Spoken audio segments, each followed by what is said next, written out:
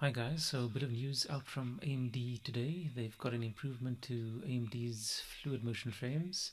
So AFMF1, there's been an update. It's now been dubbed AFMF2. So let's go and take a look at the blog posts, just see what's the latest. So it's been released in technical preview, AFMF2. There's a couple of improvements. Obviously, I cover a lot of gaming handhelds, Windows gaming handhelds on my channel. The Lenovo Legion Go and the ROG Ally Z1 Extreme. I've got the ROG Ally X on pre-order. It's only arriving in South Africa at the beginning of August. So stay tuned for that. Hit that like and subscribe button.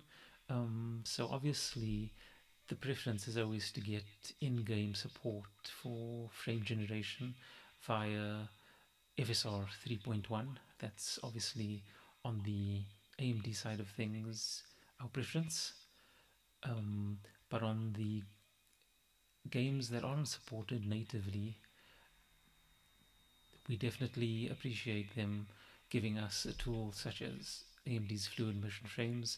It's driver level, so it can be applied to a myriad of games that the developers haven't gone to specifically and implemented a frame gen solution for us.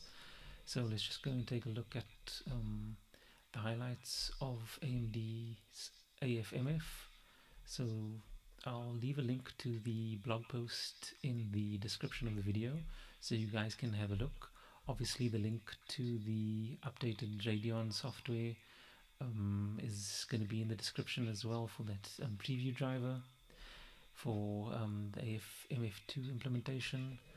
So let's just go check the highlights.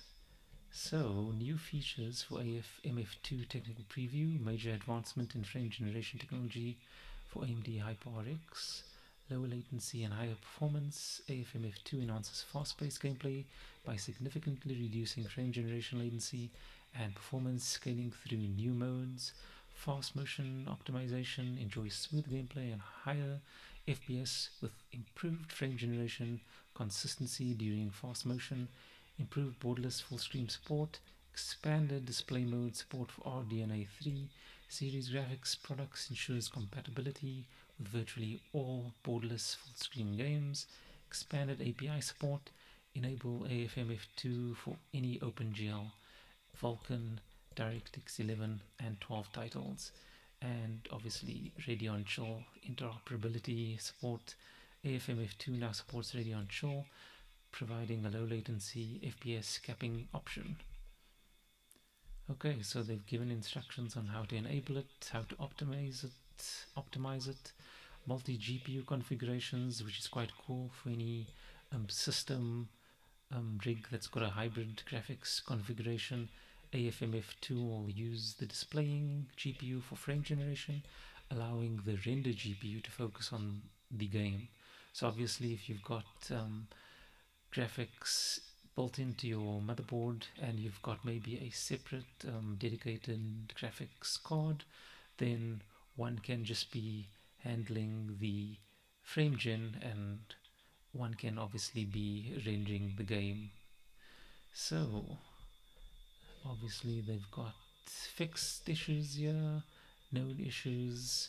That's just T's and C's, the disclaimer, to see what you're signing up for. Package contents, so it's the driver version is 24.20.01.02. Okay, so we'll be giving this a go on our channel, obviously on the Lenovo Legion Go and the ROG Ally Z1 Extreme, and as soon as my ROG Ally X pre-order gets here, I'll be trying it out on there as well. So here's just the product compatibility list. So obviously this is a welcome because on the gaming handhelds we are making use of lossless scaling frame gen, obviously FSR 3.1 and the previous gen versions of those where it is available in-game, but an improved version of AFMF that's been now updated to version 2 is definitely an improvement for the community.